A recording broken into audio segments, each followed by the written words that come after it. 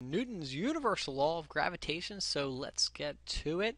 When we talk about the Newton's universal law of gravitation, we're really talking about the attraction, the forces between one large mass and another large mass. And guys, even you with someone else, you do have a force of attraction.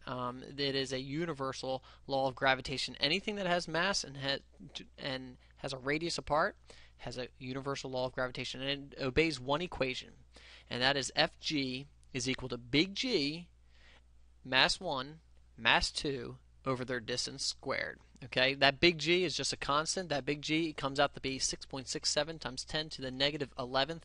Remember, on your calculator, for times 10, you're going to use that E button, or that exponent button, okay?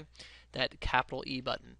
And it has units of newtons, meters squared over kilograms squared. Please don't get crazy with these units. All the units do is cancel stuff out. You can see on the bottom of those units we have kilograms squared. That cancels out the two masses, the product of our masses, which is on the numerator. Okay, and the meters squared cancels out, of course, the distance squared, which is on the denominator of the equation. And so this is the main equation, is that Fg equals G m1 m2 over r squared. Let me show you a little simulation here. Here we have two objects, and they have two masses. One has a mass of 40 kgs, one has a mass of 50 kgs, and what do you know? It has a force of attraction, a force of gravity on each other. And that force is 500 newtons. And take a look. Each one is feeling an equal but opposite force. Now, if I double the mass of the one of them, okay, take a look at the newtons. It's 500 newtons right now. Take a look what happens. Now it's 1,000 newtons. So if the mass gets doubled, the force gets doubled. And yet the distance between, the smaller it gets, look at the force vectors. They become greater and greater and greater. Whereas if I put more distance between, it gets less and less and less. And that is the main equation that we have, is Fg equals Gmm over r squared. And we have all kinds of relationship problems. I don't know about you. I don't have any relationship problems. But our relationship problems deal with if we take and we double our mass. Okay, let's say we double our mass. If you double one of the masses, you can see you're going to put a 2 up top, which means what happens to the force of gravitational pull? It doubles as well. So if you can take a look, that force of gravitational pull is doubled, okay? And so if you triple the mass, what happens to the force of gravitational pull? It triples. If you quadruple the mass, and so the mass is proportional, isn't it? The mass is proportional, okay? Whereas the radius down here, the radius is being squared. So if you double the radius, that number, that 2, is getting squared. So on your denominator, you are getting 1/4 of the force of gravity, 1/4. So if you triple the mass, if you triple the radius, it is being squared. So you would have 1/9 of the force of gravity. If you half the radius, on the bottom you have 1/2 being squared. That is again on your denominator, and so that ends up being 1/4, and that 4 comes up top, which means if you decrease the radius, it will go up a multiplier of 4 times. Let's see a practical problem on this. This says the dwarf planet of Pluto has 1/500th the mass and 1/15th the radius of Earth. It says, what's the value of gravity on the surface of Pluto? So what do we have to do? On that numerator right there, we're going to plug in our masses, okay? And so my mass is 1/500th. That is on my numerator, okay? Whereas the 1/15th is on my denominator, because that's the radius. And we're putting in 1/15th. And what are we going to do to that value? We're going to square it, because the radius is going to be squared. We still have 1/500th from the top, because that's proportional.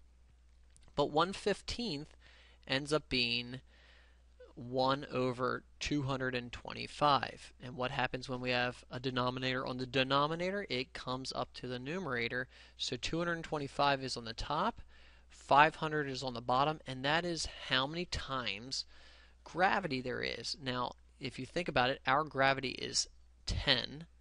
about 10 meters per second squared. So if we multiply that by 10, you get 225 over 50, and that would be Pluto's meters per second squared. Okay, and so there are relationship problems. Hopefully this helps out. All you have to do is plug in the numbers proportionally for the mass, and for the radius, they are being squared. Okay. Here's another problem. This is more of a quantitative problem. This is maybe you standing on Earth, okay? Looking kind of skinny today, but you standing on Earth, given the radius of the Earth, we're going to calculate the mass of the Earth. So what's crazy is you can actually calculate the mass of the Earth. Now, that being said, if you feel a force of gravitational pull, that is the big gravitational pull, and that is equal to the force of what we feel of gravity, okay? And so F big G is big G, the mass of the Earth, the mass of you, I'm going to call it mass of the person, MP, over the distance squared, okay? And that is equal to the mass times gravity, the mass of the person times gravity, because that is the force of gravity that person feels. Let me go back to our free body diagram. Our free body diagram is this guy feels a force of gravity, okay? And that force of gravity is the exact same force of gravity that the Earth feels as the force of big gravitational pull between two masses there. Okay, this is what makes Newton's law of gravitational pull so important. Now if you see I have an m mass of the person on this side, mass of the person on this side, what does that do? That cancels these guys out. They basically are divided in. Okay? And what do I know? I know some values. I know G is 6.67 times 10 to the negative 11, and you see I'll use that E right there. That's multiplied by the mass of the Earth, and that's all over the radius of the Earth. The distance from you, which is on the Earth's surface, to the radius, that's the radius of the Earth. So we put in 6.37 times 10 to the 6, and we are going to square that bad boy. Okay, square that bad boy. And that is all equal to 9.8 meters per second squared. Now you guys can try this on your calculator, do the algebra on your own, and you will end up finding the mass of Earth is about 5.96 times 10, or E, times 10 to the 24th kilograms. Okay, and that is the mass of the Earth. And what's crazy is you don't even have to put it on the scale. And you can actually know the mass of the Earth, which means you can know the mass of the Sun, you can know the mass of the Moon, the mass of Pluto, you can even know the mass of Uranus. And you don't even have to put it on a scale, which is nice. That was a little joke. But this also works with satellites. Satellites, let me give you a nice little picture of the Earth and a satellite. Now, this is what it looks like in scale, the Earth and a satellite. Satellites are really, really small, but you can see the force vectors are equal and opposite. Whether the satellite is far away, the force vector gets smaller. If the satellite's closer, whoa, I just blew it up. I'm going to reset it. And it is going to be, as we get closer, that force arrow gets greater. And the satellite moves around the Earth in a circular fashion. And you can see, look at the velocity. The velocity is going to be tangent to the curve of in this centripetal orbit. So whenever we have a satellite problem, what you want to do is you want to go to an equality, which is force of big gravitational pull is equal and opposite to the force of centripetal motion, what we just studied. And so we have G times m1, that's the mass of the Earth, m2, that's the mass of the satellite, over r squared. And what is moving centripetally? And you can see this satellite has a force that is towards the center, which we call the force of gravitational pull. That is the force towards the center, and our velocity is always going to be tangent to the curve there. And so the acceleration is towards the center, and that is going to be equal and opposite to mass of the satellite, mv squared over r. Now we need to solve for the velocity, so we're going to move everything over to the other side, and you can see what happens is the mass of the satellites cancel out. It doesn't matter what the mass of the satellite is. And this r is going to go up top, so if we move this r up top, it cancels out one of these r's, doesn't it? And so what am I left with is I have this big G, the mass of the Earth, over the radius, and that is equal to the velocity squared. And so in order to get that square out of there, all I have to do is square. Oh, not no no yes. No, yeah, I'm almost all set. Awesome. Although the people who set it up, Yeah. like, jacked something up. She had to come remove stuff. But I have one of those cool little mic things if you ever need to use That's it. cool. I have Yeah. a mic. I don't see myself plugging it in class because Yeah. I'm thinking they can all hear me. But But for like if I record something or something like that, yeah, maybe. Yeah. I don't know though. I think you might have to have this thing on my ceiling. No. But it's, I mean, it's pretty cool. That's cool. I haven't played with it though. Cool.